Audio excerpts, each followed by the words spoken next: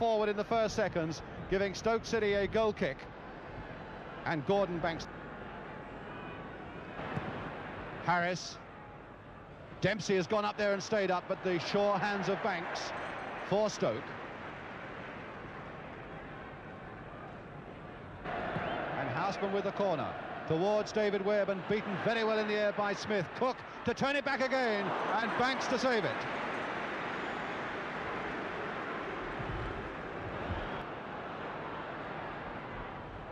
Curling cross there, Banks fisting it away, taking no chances whatever with Garland in such close attendance. Webb towards Osgood, trying to nod it for Garland. Garland getting the shot in, a beautiful piece of goalkeeping by Banks. Had so little time to see it, but got down in a flash from Garland.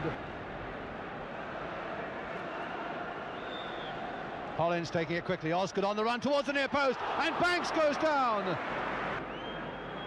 Took a knock in the face there when he bravely threw his fist out amongst the feet. And Cook now with the corner.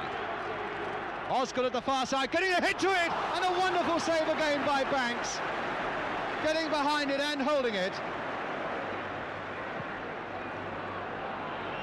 Well, it certainly looked just at half-time when Chelsea had scored that equaliser, as though the pendulum might swing their way. And there's Garland now going in, and Banks saving it. Tremendous challenge by Banks, a dreadful back pass by Bernard, and Garland stretched out.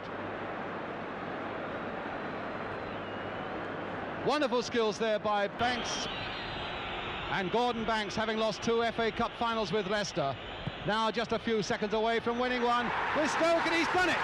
Stoke have won, to the delight of their bench and their supporters.